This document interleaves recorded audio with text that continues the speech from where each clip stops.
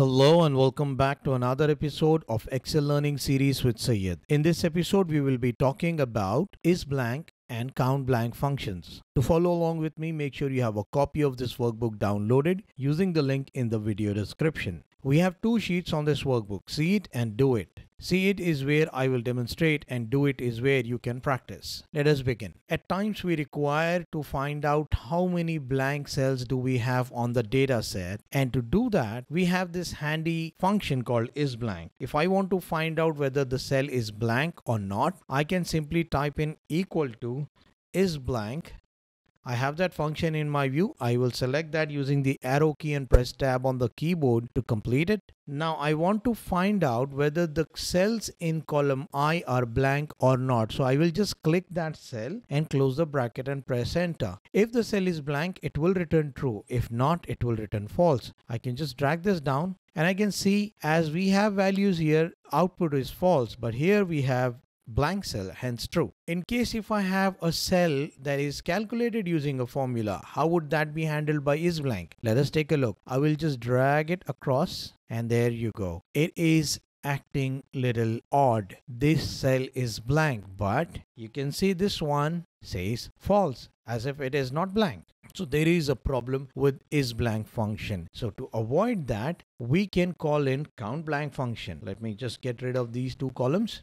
And I will place my cursor here, say equal to COUNTBLANK. Count the blank cells in this column and press enter. Whoa, it is getting me all the cells in that range that are blank. I don't want that. So I will modify this. I will just go ahead and say COUNTBLANK and I will ask Excel to look under this area only. And I press enter.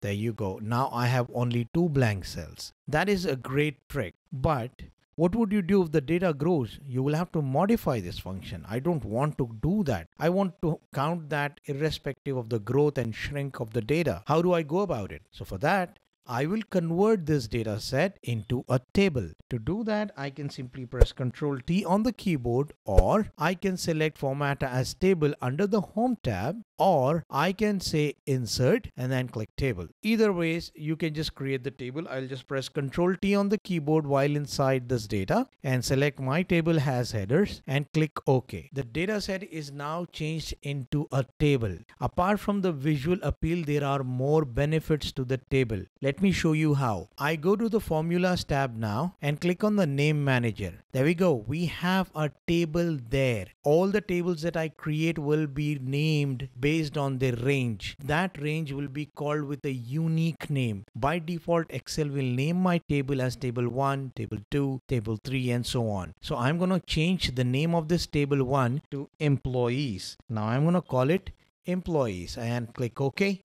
So my table is now known as employees. Let me close this down. Let me try the COUNTBLANK function one more time. I say COUNTBLANK. Now to select the table, I can simply start typing in the name of the table. I have just renamed my table, so I will say employees. See that I have all the functions that start with the letter E along with my table, that is employees, on the third row of this list. The indication of a table is that grid-like icon. Anything with that F-like icon is an inbuilt function of Excel. So I will select my table, press tab on my keyboard. Now I open the angular bracket that will give me access to all the columns in that table. I want to check whether the column bonus is empty or not. So I select that column, close the angular bracket, close the bracket and press enter. There we go. It now says there are two cells in that range that are blank. So when you add any data to this table, let us say I add something to this one. Say I say WC. I just add something there. Since there is some formula running down, I will just get rid of that formula. That cell is now blank.